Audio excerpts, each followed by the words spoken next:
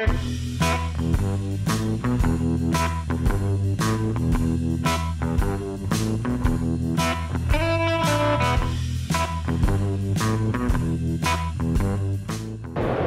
this is Brian Casey of the Imaging Wire. We are here at RSNA 2025, and we are here in the booth of Ikonopedia. We have with us Emily Crane and Dr. Monish Laxpati. Thank you both for being with us. Thank you. Thanks for having us. You bet. So, Emily, you're with Ikonopedia, and Dr. Laxpati is a user of Ikonopedia. Can you tell us a little bit about the company and the product and the niche it serves? Yes, absolutely. Ikonopedia has created an end-to-end solution for both patient intake, risk assessment, tech reporting, physician reporting, and all of patient management that happens in the breast center. Our goal with this product, given that our founders are actually Dr. Tabar and Dr. Stavros, was to create a tool and a solution that both created efficiencies in the practice as well as patient safeties. Yeah, because breast imaging centers are under a lot of pressure in terms of the volume of staff they're seeing, the reimbursement, and all that kind of stuff. Right, exactly, Yeah, exactly. Yeah. One of the pieces of our product that is our most loved is a single lesion specific tracking that puts every single finding into a closed loop follow-up to ensure there's no loss even of secondary findings. And so this is if a woman goes in for a mammogram and there's something suspicious, we want to make sure that she gets that follow-up imaging, the follow-up biopsy, and that she's not kind of lost. Exactly. Yeah, okay.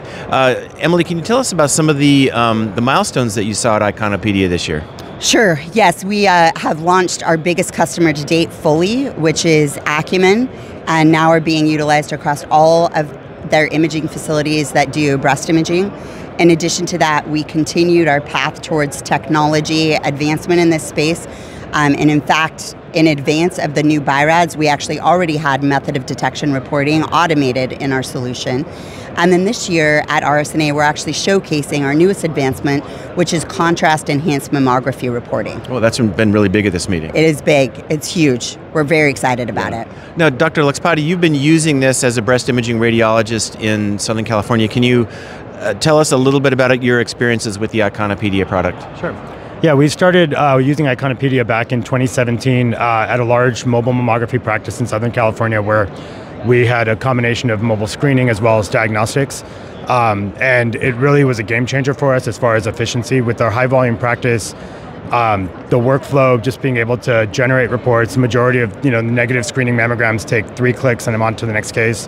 Even the diagnostic workflow has been extremely efficient as far as entering the findings, going to the next case, and then with the setup as far as our technologists being able to follow up patients, our patient navigators, generating all the compliance reports and everything, it's just been a lot more efficient than any other systems I've seen.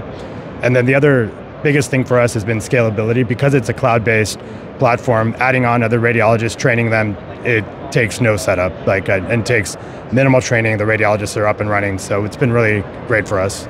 Awesome, that's great to hear. Well, Emily, what can we look forward to seeing from Ikonopedia in 2026?